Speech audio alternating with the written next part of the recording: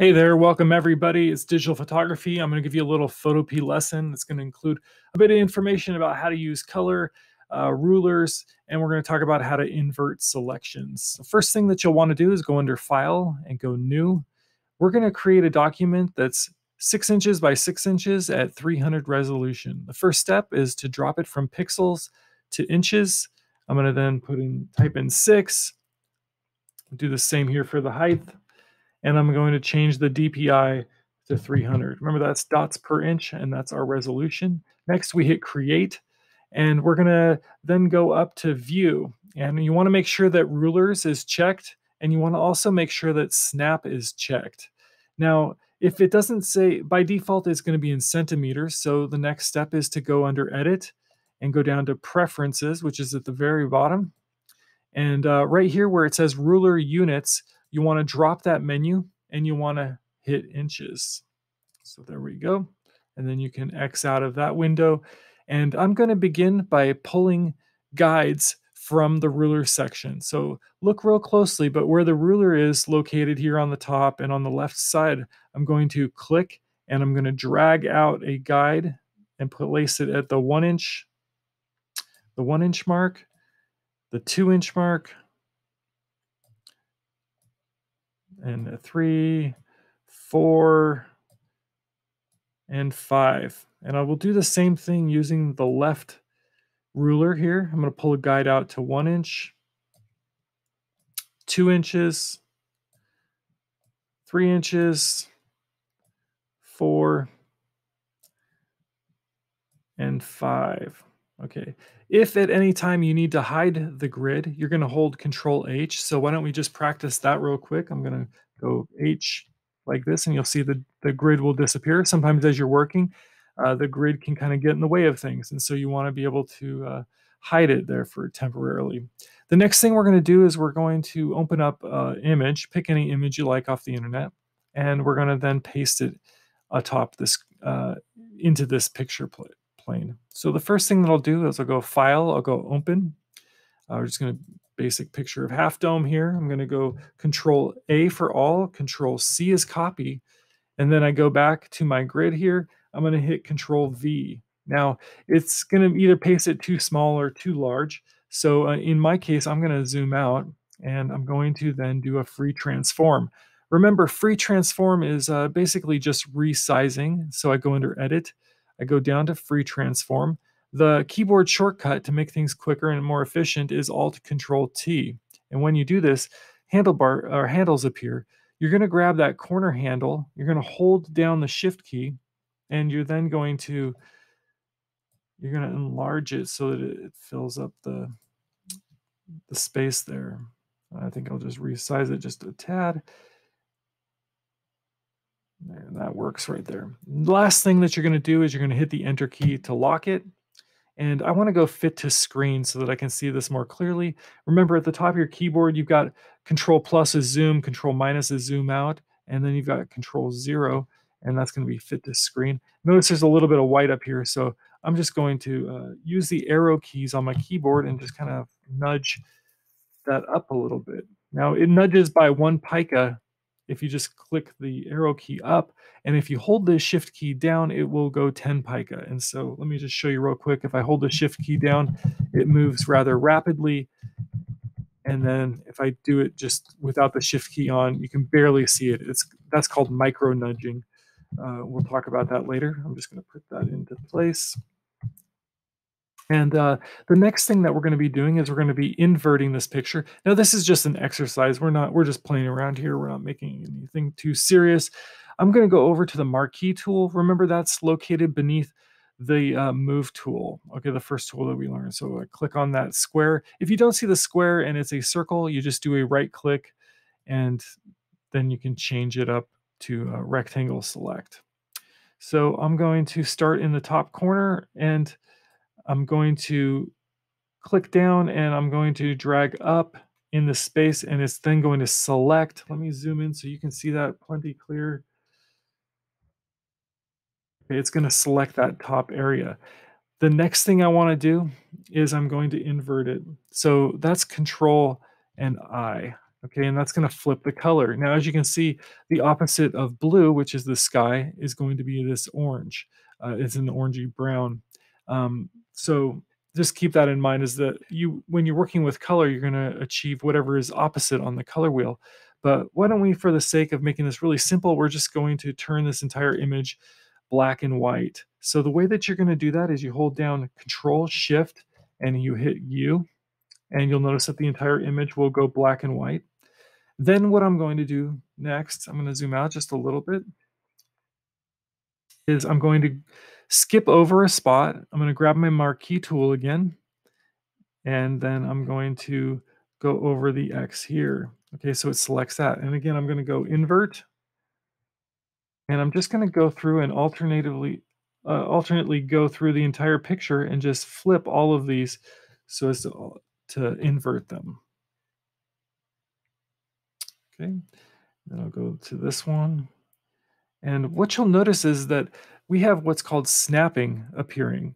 And snapping is that when I draw this line, it's going to snap or kind of magnetize to the guides that I've created with these blue lines. Let me invert that. And I'm going to go down here, invert, and I'm just going to work my way across. I'm going to probably go into time lapse here as I flip this image around. Okay. Let's see. Alternate this one. It can get kind of confusing when it's black and white, but you'll see the finished product here in just a minute. And we're creating kind of like a checkerboard. So again, I'm holding down Control, I'm hitting I. I'm going to skip that square. I'm going to go down to this square. Control I. Do the same here. And this might take you a few minutes.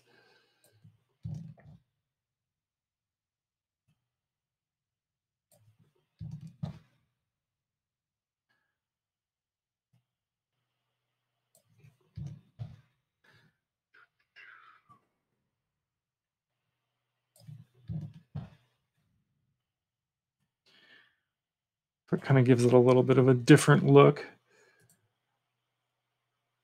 And there we go. And we got 2 more squares to go. So just hang tight.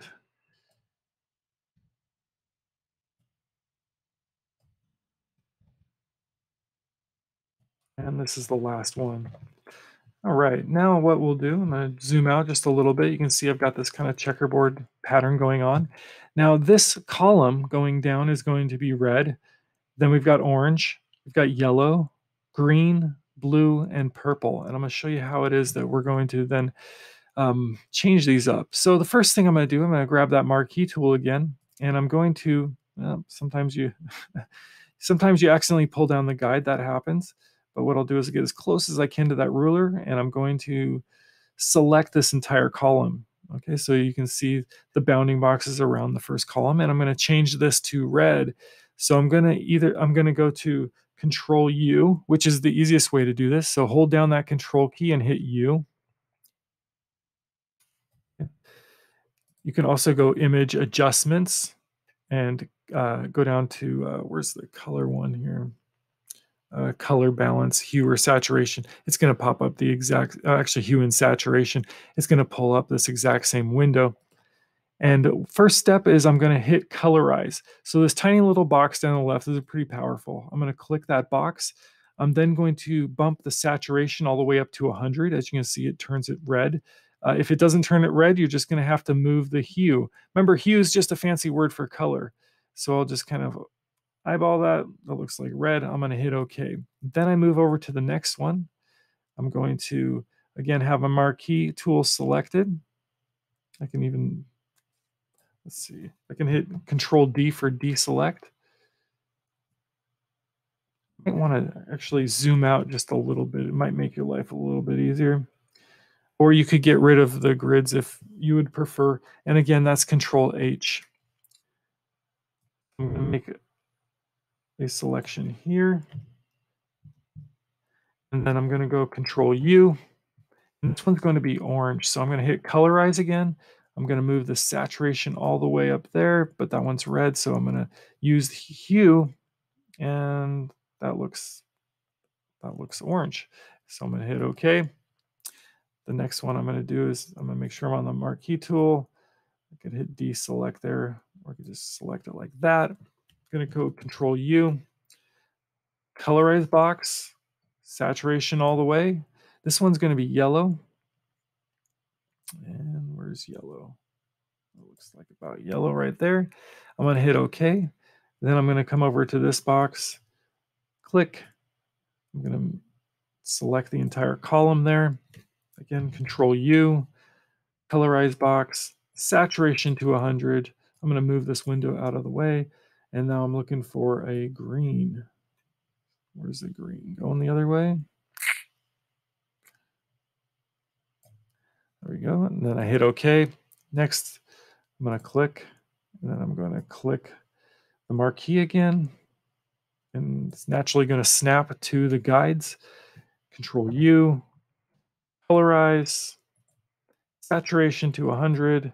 This one's going to be blue. We got blue going there. No, that's not blue. There we go. Like blue right there. I hit OK. And last, we're going to do purple. And so I use the marquee tool to select that up. I'm going to go over to Control U again, colorize box, saturation 100. And we're going to try to find purple here. Purple. Looks pretty good right there. I'm going to hit OK. And then I'm going to hit Control H. Again, Control H will make the grid disappear, the guidelines disappear for a second. All right. Next, I'm going to grab my text tool. And I'm going to then click on my picture. It's going to load the font. I'm going to then enlarge the font all the way. And I'm going to write my name. So once I have my name there, I'm going to put my name in the bottom right corner. And that's it for this tutorial. We're working a little bit with color, learning about snap and rulers and invert. Remember, invert is Control I. Thanks for joining me, guys. Take care. And remember, upload this to the link in Canvas.